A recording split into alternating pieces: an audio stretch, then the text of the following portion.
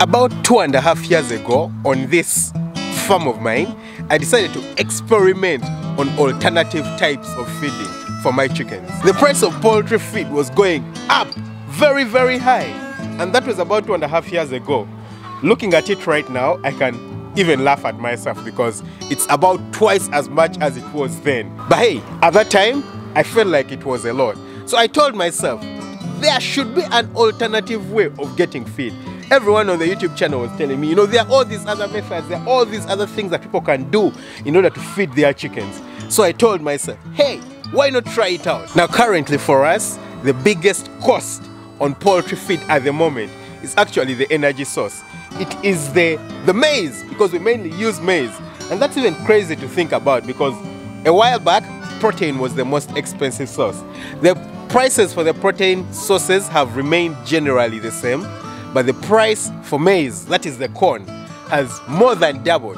It is so expensive, it's almost impossible to perceive the fact that it's this expensive. There's barely anything I'm making out of the poultry business right now, honestly. It's pathetic, it's painful. But endurance, don't forget that. I always talk about endurance. Endurance is key. But historically speaking, the energy is generally not the most pricey part of it. The protein is the most pricey part.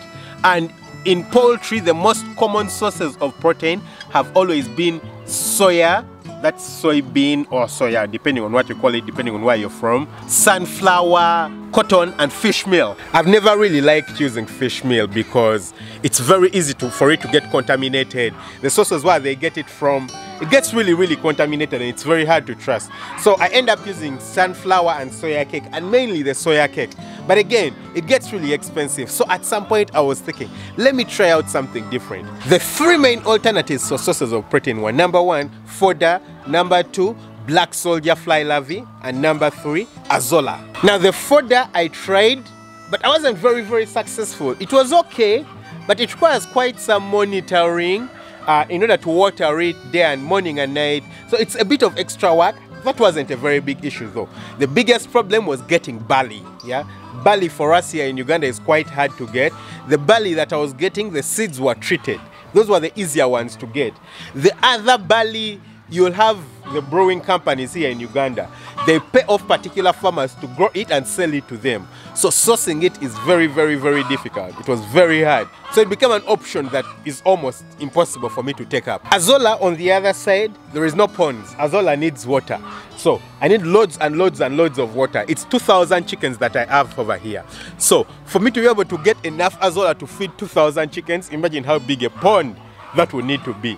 So it became also impractical, It's not like you can just dig up a small area, 4 by 4 meters or even 10 by 10 meters and you have enough. Now option 3, which is actually what I really spent my time going for, was the black soldier fly larvae. So I decided to go after black soldier fly larvae with all my heart. I went to a guy who I actually got quite some training from, and he taught me everything that's necessary to grow the black soldier fly larvae. So I bought some eggs from him and some pupa, brought them over here right in this area on this farm, and I decided to try it out, give it a chance, because it seemed like what's really needed to raise the black soldier fly larvae is nothing apart from waste. And waste can be gotten from anywhere. Actually, people look for places to throw off and dump all their waste. So I decided, hey, I'm going to look for this waste and I'm going to do black soldier fly larvae. After all, the soya that we use usually has about 45% protein, and black soldier fly larvae, if you feed them on good food, can actually go to up to 55% protein. So it seemed like a viable option. But it's quite early in the morning. It's almost 9 a.m. Just about the time when we start collecting the first few eggs. Let's first go inside and check out the birds, see how they are performing, because currently the feed I'm giving them actually doesn't involve any black soldier fly larvae. It's soya mainly as the source of protein. It's working well. I won't tell you the story on how I got here. Disinfect our boats with our disinfectant as usual. And get up the ramp. Oh yes.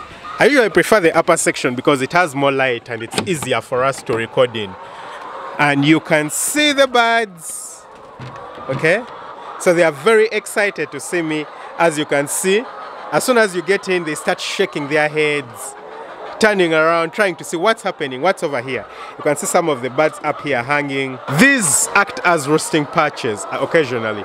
You can see some birds up here, yeah? So these posts over here, despite the fact that they are also supports for the structure, they also act as roosting perches. So you can see birds inside there.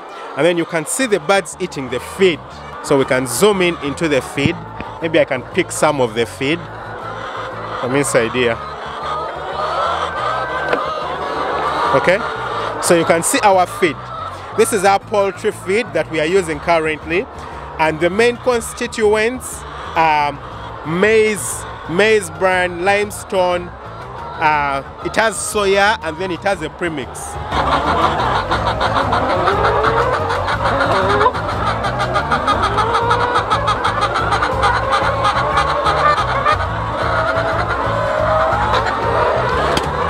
All right. So the birds are taking the food. The water, we have been medicating them. We've been medicating them, so I can see that the drinkers are a bit empty. So the birds had shown some signs of illness over the past few days. The droppings were not looking nice. They had started changing color, and the birds were starting to look a bit sluggish. The production was starting to drop. It had dropped by about 3%, from 90% to about 87%, and I wasn't happy with that. And when we looked at their behavior and their poop, I knew we could identify the illness. So we decided to start them on an antibiotic. What's the name of the antibiotic? Doxycycline, yeah? So doxycycline and tylosin. That's the active ingredient inside the antibiotic. So we gave them that, and they are responding properly to the treatment. Currently, they have gotten up to 90 to 89%. Yeah, 89%. Hopefully by tomorrow, they'll be up back to 90%. So we've decided to give them some extra antibiotics, but that means that we can't use our automatic drinking system because the tanks are too big and we can't put the antibiotic inside those tanks. So we've been giving the water manually inside the drinkers, and what that means is that, of course, the drinkers don't fill up on their own. It makes it a little bit more labor intensive to fill up the drinkers. So once in a while you'll get in and the drinkers are empty. But my colleague over here, you can see him, yeah? My colleague over here has brought some water. We're going to be filling up the drinkers and giving the birds the water that they do need.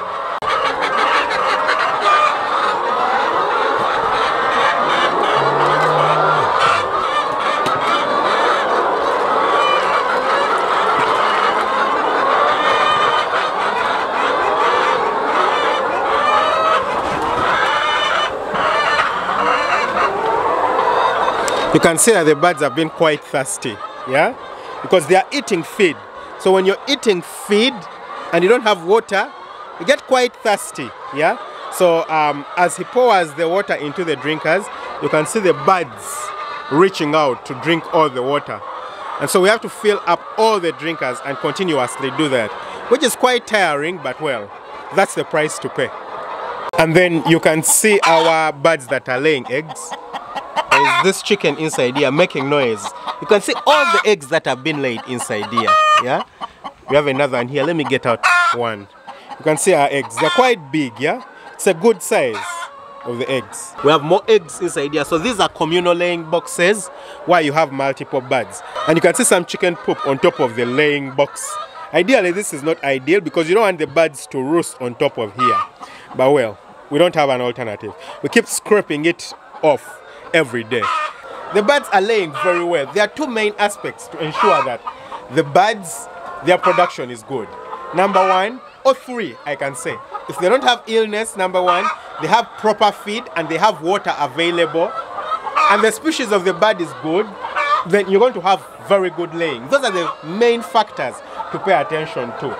So, as you can see, we are giving them water to make sure that everything is available. The feed is okay, the feed is good, and good quality chicks, farm up chicks, yeah?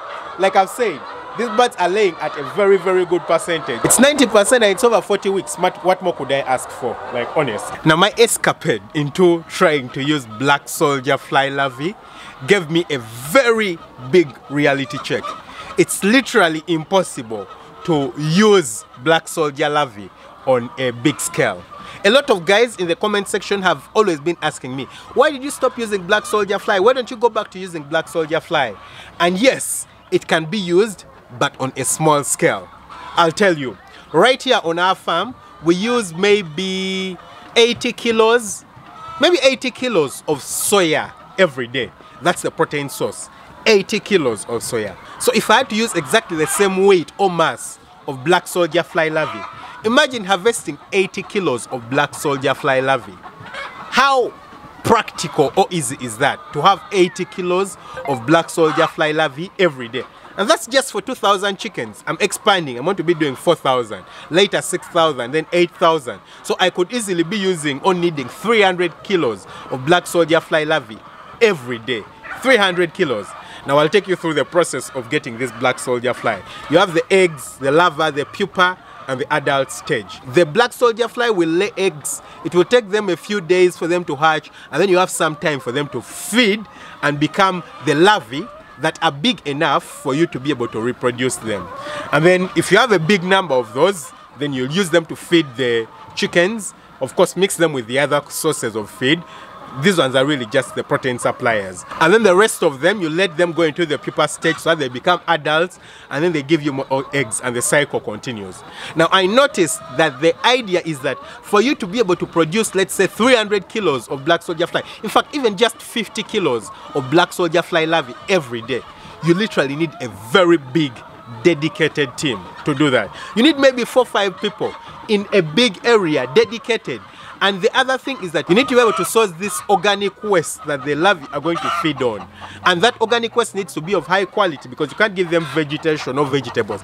The lower that whatever you're giving them is in protein, then the lower that the black soldier fly are going to be in protein. So the black soldier fly, for example, if you're giving them cow dung that has very little protein, they'll probably be at like 30% protein, and they will take a very long time to grow.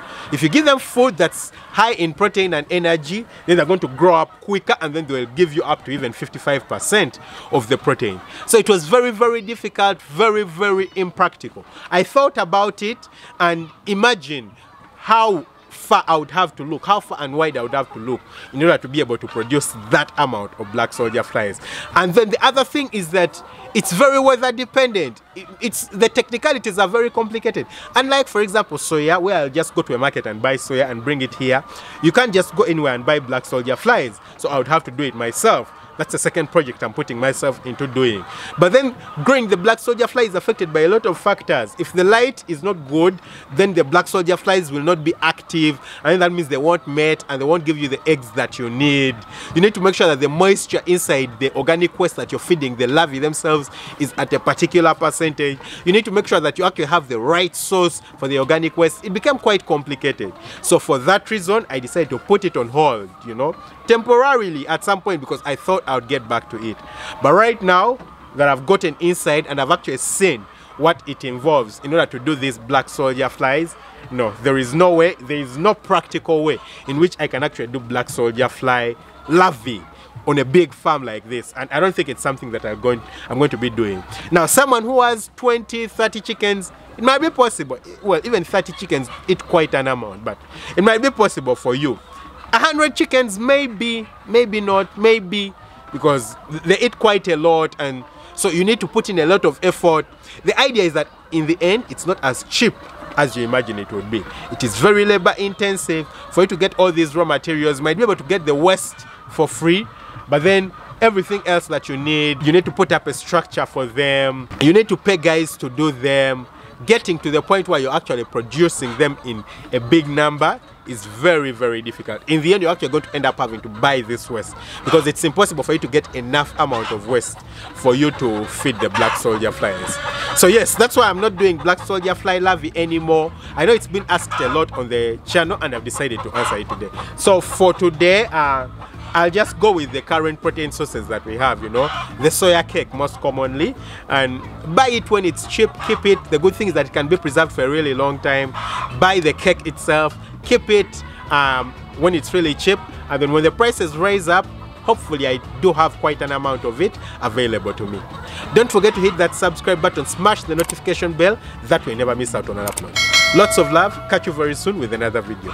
Bye!